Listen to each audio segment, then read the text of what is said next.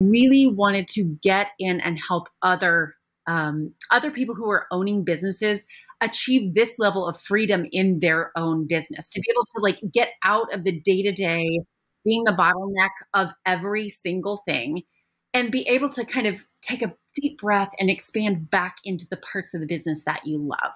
Hey y'all, and welcome to the Cashflow podcast, where we're going to talk about everything related to the money in your small business. I'm your host, Pam, and without further ado, we're going to jump right into our episode. Hi, everybody, and welcome to the Know Your Map season of the Cashflow podcast. I am so excited to have with me somebody I've actually just met recently in person, but I've known for a little while about her through social media.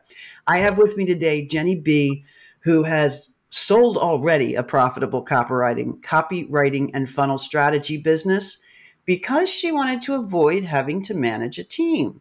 Anybody else got that disease? Raising my hand.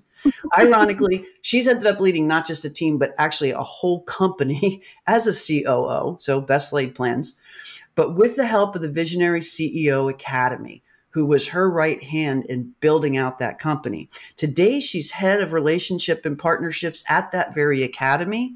And alongside Jill and Brianne, she helps coach seven-figure business owners to manage their teams in an hour a week. Okay, now that got my attention, and I'm guessing it got yours too. So without further ado, welcome, Jeni. Thanks so much for doing the podcast. Cheers. Cheers. Happy recording day, Pam. Good to see you again. Happy recording day to you too. I'm so glad you're here. Well, where is here for you, by the way? I live just outside of Chattanooga, Tennessee. I have lived quite literally all over the world and then kind of came back to my roots. And lucky for me, Chattanooga is infinitely cooler than it was when I left in the late 90s. It's really up and coming. I've like a lot of people I know are talking about Tennessee, Chattanooga, all of that now.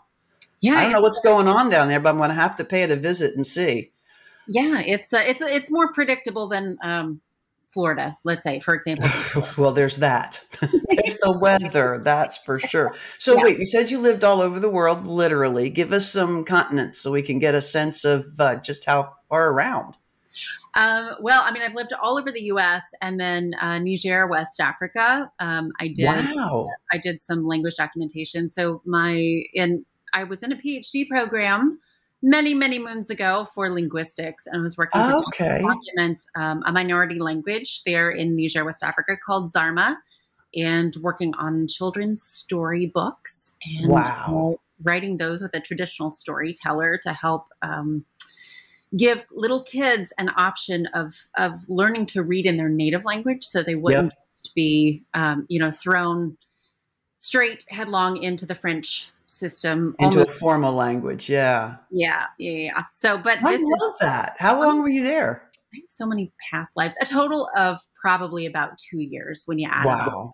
Yeah. That is so many past lives. All right. That just makes me want to ask more questions, but I'll go ahead and jump into the now. So somehow these past lives all wound you into a copywriter business that you owned.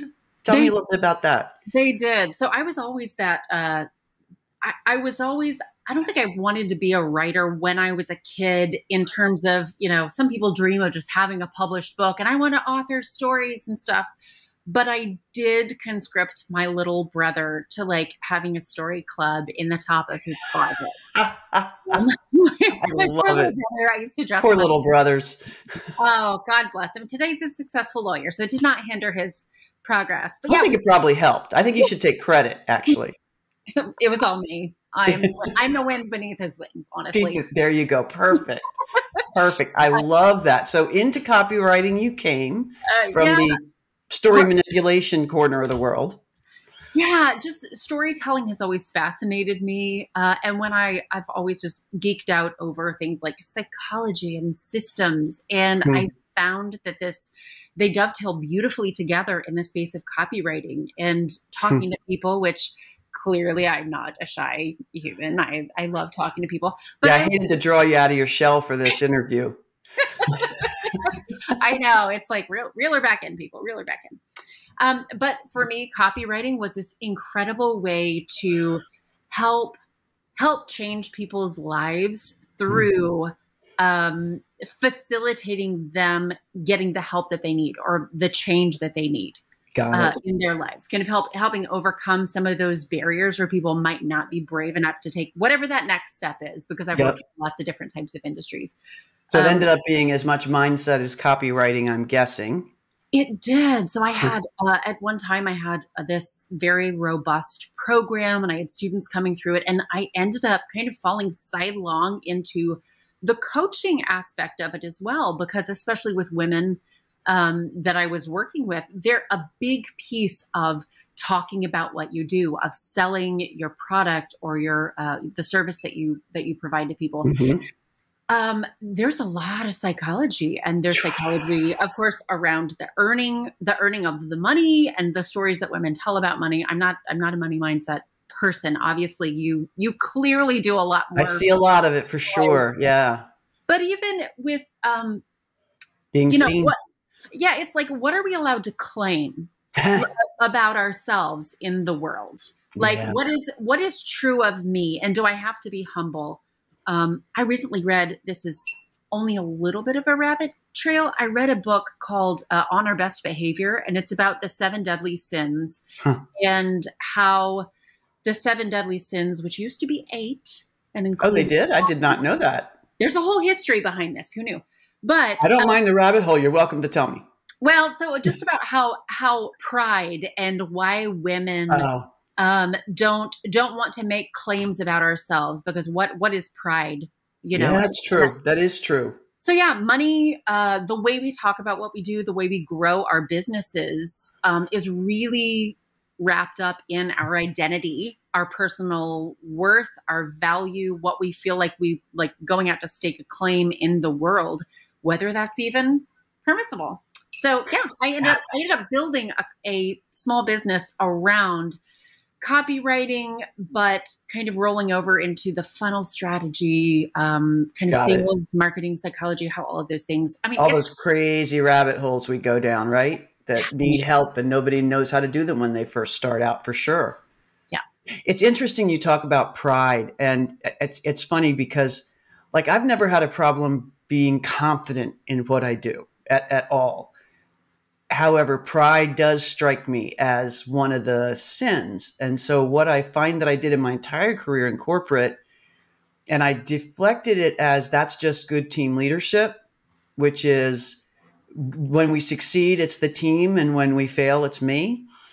And I think that's just team leadership, but I also think it's a little bit of the overhyped humility. And I still don't know where that balance is, right? So it is a real struggle for people, even people who are very confident in what they do. I think, I don't think it's just not black and white.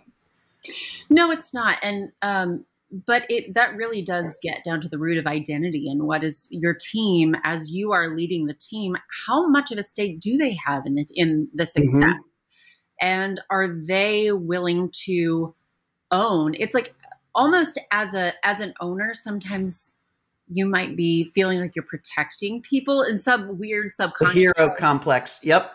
Yeah. You're protecting your team from feeling the effects of failure because you just want to be positive and you want to encourage.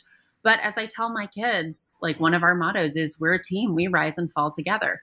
And so the deeper that you can bring your team down into your decision making and your processes, and I'm not talking about like on a day-to-day level, but like, you know, is your team part of choosing the big projects you're going to be working on the quarter? Are they part of like bringing ideas that the whole company is going to adopt? How closely are you allowing them to come to the flame, which is, it can burn you, but it's also an incredible source of energy, of converting energy and making things happen in the world.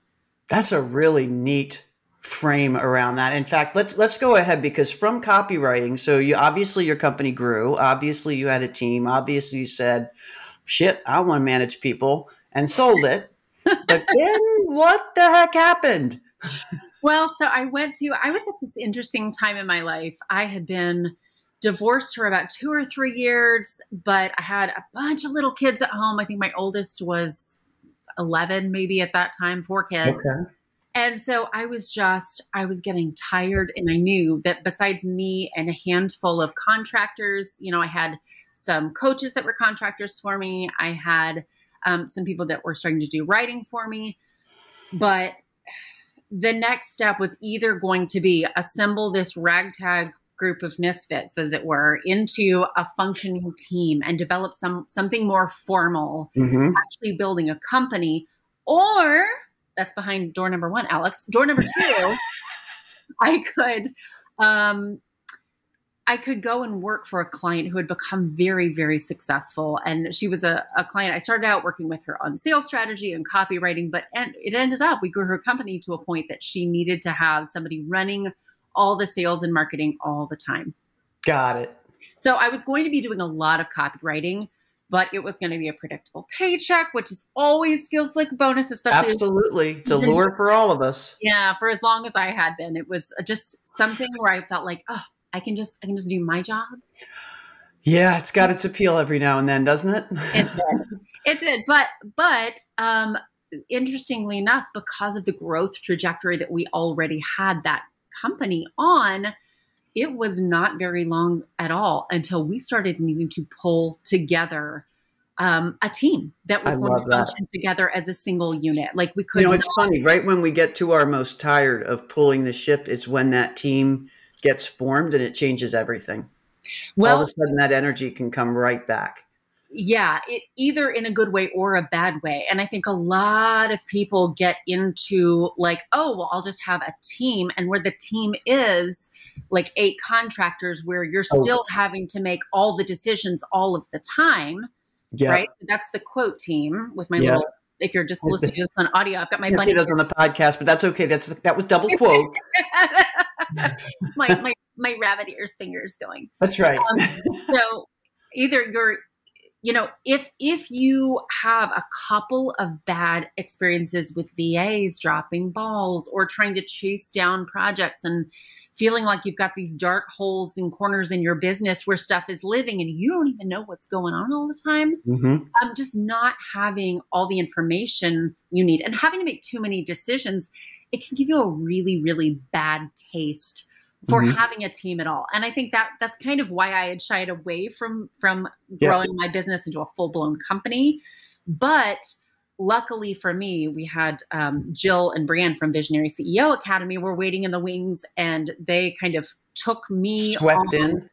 They did. They definitely, I mean, they don't have their own superhero complexes, but I don't mind like shining lights on their capes every once in a while. Yeah. Yep.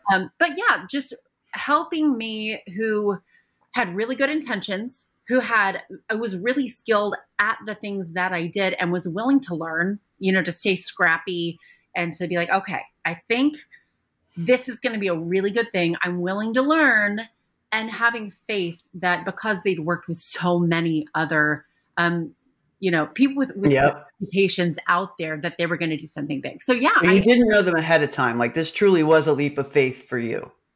It was. When you first met them. Yeah, it was. They had a reputation in certain entrepreneurial circles that I've been going along. And so I'd kind of seen them from a distance, but I had never worked with them, And what year was that you actually came on as a client to Visionary Academy? That would have been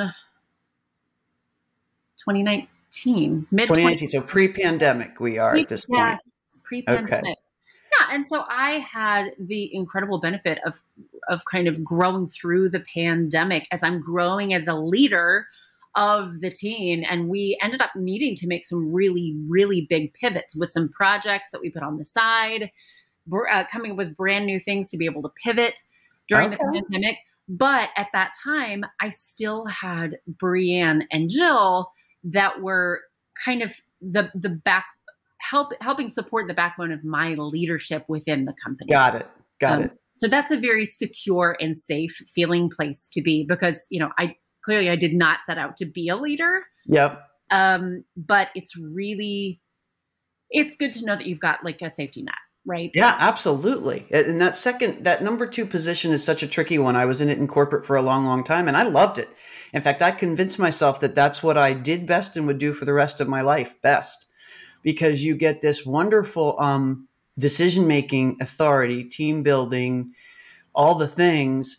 And yet there's a layer above you and often support systems in terms of consultants and that kind of thing. So there's this little bit of safety net there that lets you grow. And I don't regret it for a minute. And I don't think it's a cop out at all, because you can grow in that environment a little bit before you're out doing it, without the safety net. So that I kind of get. So then what happened? Because now you are taking this whole structure message that you learned to the world. Because one of the reasons that I have got to talk to you is the learn how to manage your team in an hour statement, an hour a week. And I'm like, I know you, I trust everything you say. And that little voice in the back of my head is like, no way. So tell us how you got to work with Visionary Academy and what y'all are doing now. Thank you. Yeah, it's the processes that Jill and Brianne have built, and the kind of the structures and rhythms that they've built over the last, I think, 8 or 9 years that they've been using with lots and lots of people. Those are the very ones that I came to learn. Now, with the company that I was with, we had a membership site. We had individual shop kind of e-commerce side of products that we were running. And I had always witnessed them working with, let's say, consultants, working with financial advisors or legal, people who had legal advising firms, lots of different types of business that they were working with. But we were able to take a lot of these same frameworks, and they're flexible enough that I could adapt it to e-commerce and to adapt it to running membership sites and courses and that kind of thing. Oh, okay. So, because it turns out it's more about how the people, it's not dependent on the actual product that you're delivering per se. It's tied into that because, as we know, everything is deeply connected when you get into the ecosystem. Right. So I stayed with that company for 4 years and kind of helped grow it to a point where we had turned lots of the projects that we had been doing for growth, had turned them into repeatable processes. Love it. That I felt like I could really hand it off with grace.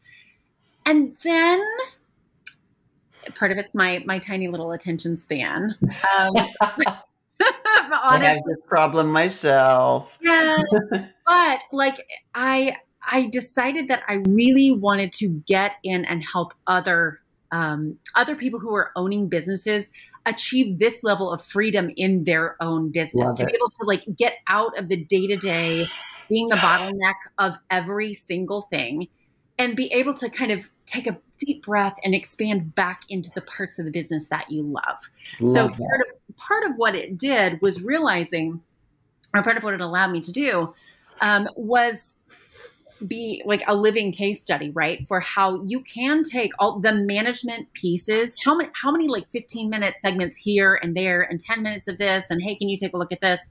And then not to mention all the mental burden of just trying to chase down contractors about deliverables that you thought were going to be here 4 months ago, and they're still not here, and feeling oddly like you're bothering them if you're interrupting them, or so it's all of this stuff, it piles up as a mental tax that you don't even realize it's there. It's like the gray fog of finances that I tell people about. If you've got money troubles, it's always there. It's always in your head, and you think you're the only one dealing with it, and it just becomes this thing that infiltrates everything you do, every sales call, every family dinner, everything, until all of a sudden it's not there.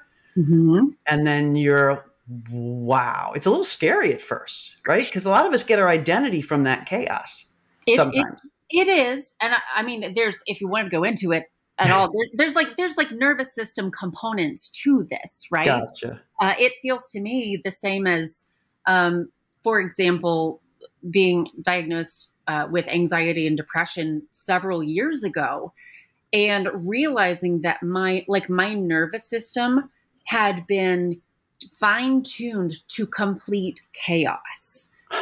In my case, as a child, the violence and chaos were part of this picture, and a lot of uncertainty and a lot of filling different roles.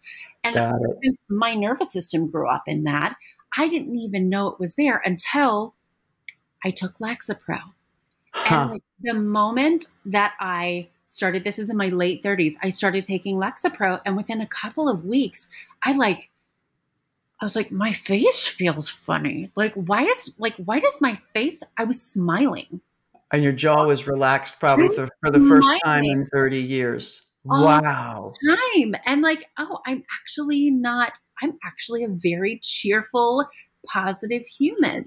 But I can't even imagine pre-Lexapro you. I mean, all I know is you're like, this is the person I've seen, but it just goes to show we all have this stuff to wrestle with, and you know, same kind of thing. You don't know till it's not there what it's been doing to where you are. So what do you find is the most challenging thing for an entrepreneur when they're making the decision to work with you on this really important work, number one? And then what's the most challenging thing once they've made the decision and they're in the door?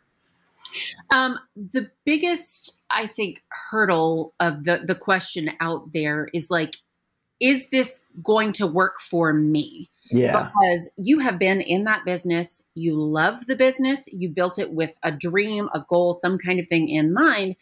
And for most of the entrepreneurs that I'm sure are in your audience, Pam, like they didn't build it with this like one size fits all, like the bro marketing model of unlimited growth and blah, blah, that feels very cookie cutter. Yep. So our clients have built their own processes. A lot of them have developed their own intellectual property along with this. They've been seasoned in the trenches, actually doing the work. And so they can feel very kind of precious about their business. And like they're afraid, that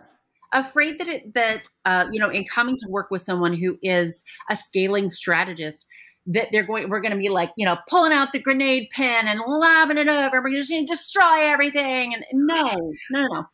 What I find instead is that people think it's going to be like a 90-degree turn and we're going to start going all in this direction. But it turns out that if you are looking at data, if you're looking at information that we've already got about the stuff you're already doing, a lot of times you've already got incredible things going on. And what you can use is like a 1 or 2 degree adjustment, or, hey, let's set up a framework to take this part of your business and help other people run that part of your business. Love that. So you can trust them to make great decisions on your behalf. So I think the scary thing, Pam, that a lot of people are worried about is that it's going to be some wildly different thing. It's going to be like learning a completely new language.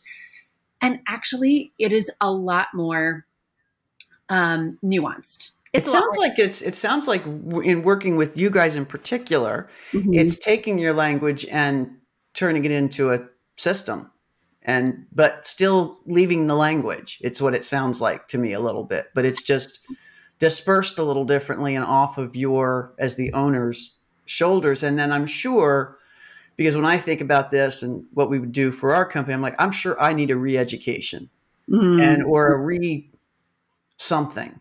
And I'm sure there are plenty of blind spots where I think I'm a great leader. Of course I get my team's input, blah, blah, blah. But I'm sure just as many times I'm blocking it and, carrying on a little bit. So, that re-education can probably be a little scary too, because, we're used to, well, if we're right, but if we're wrong, and we'll take the heat kind of thing. So we were actually 2 hours ago, Pam, we were in quarterly planning with our clients for fourth quarter. Big stuff. A lot of our clients are putting into place things that will lead them into the new year, like hiring on new team members that are going to come in and take over components. How do you transition the kinds of jobs? How do you transition the responsibility and the ownership of those outcomes to those team members? So like we're deep in strategy. But before we do that, we're always celebrating let's look back at the quarter that was. Love it. What was successful already.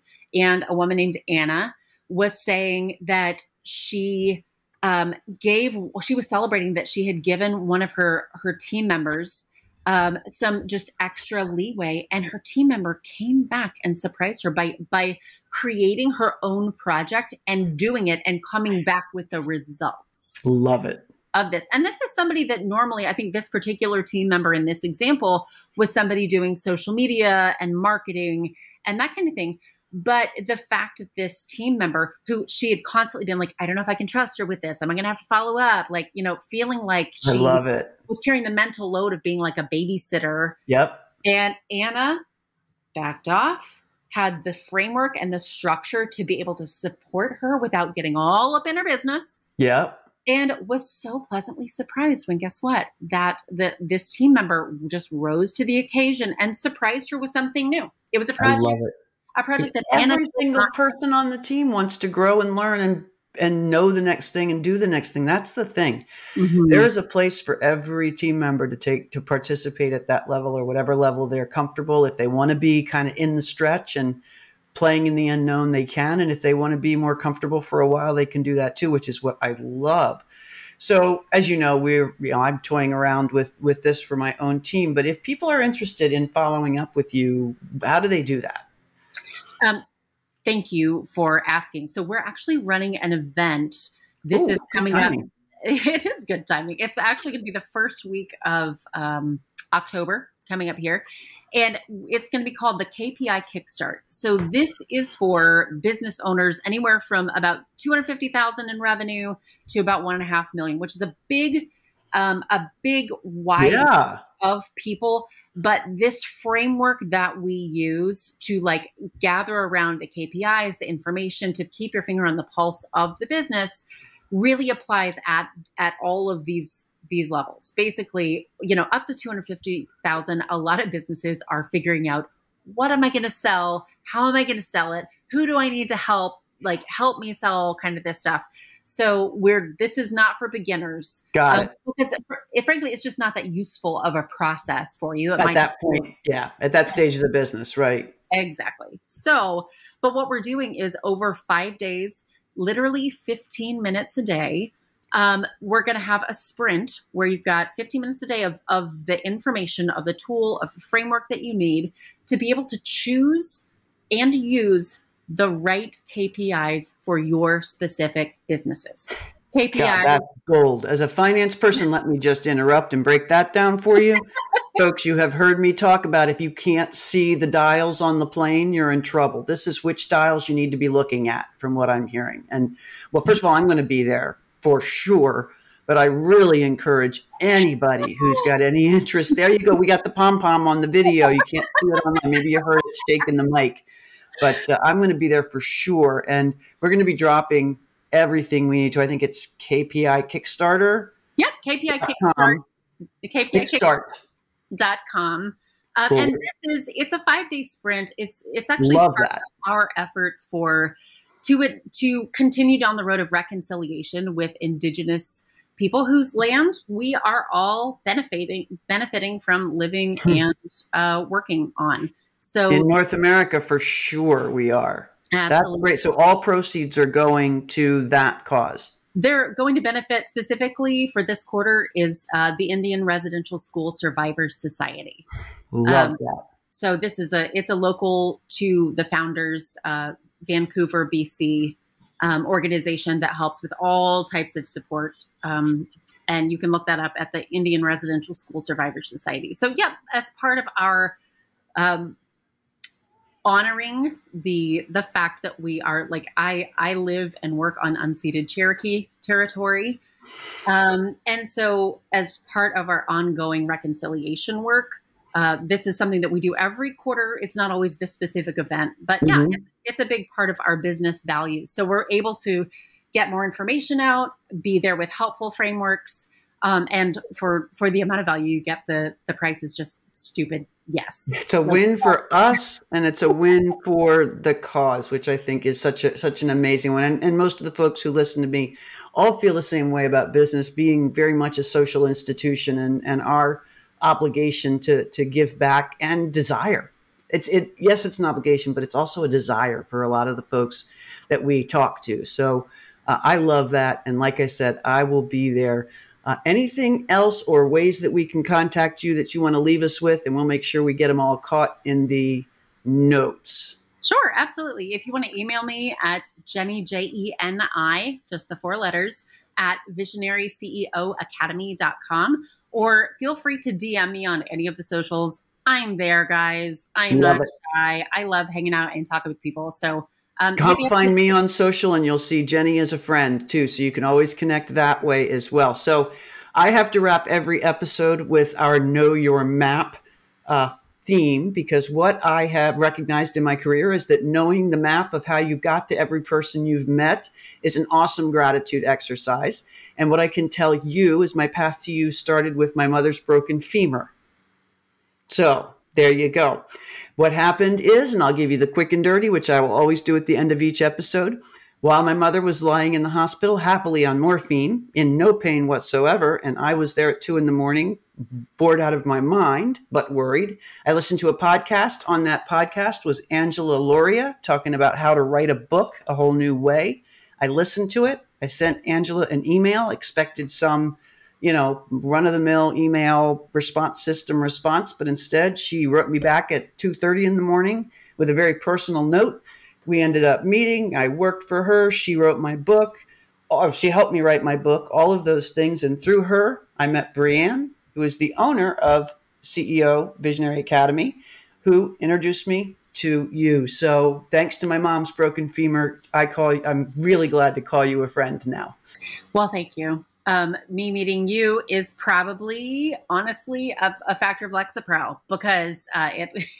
There you go. Being able to be the person who goes out to events and meets people and does things and gets to stay curious in life made me the kind of person who just raised my hand and said, I want to get out there and meet the people. And I was able to get introduced to you. I am so glad. My circle's better for it. And all of us are better for you having spent this time with us. So thank you so, so much. Thank you, Pam. I appreciate it. All right, folks, we will see you the next time. Take care, everybody. I hope that video was helpful, and I hope you subscribe to my channel for more information on finances in your business.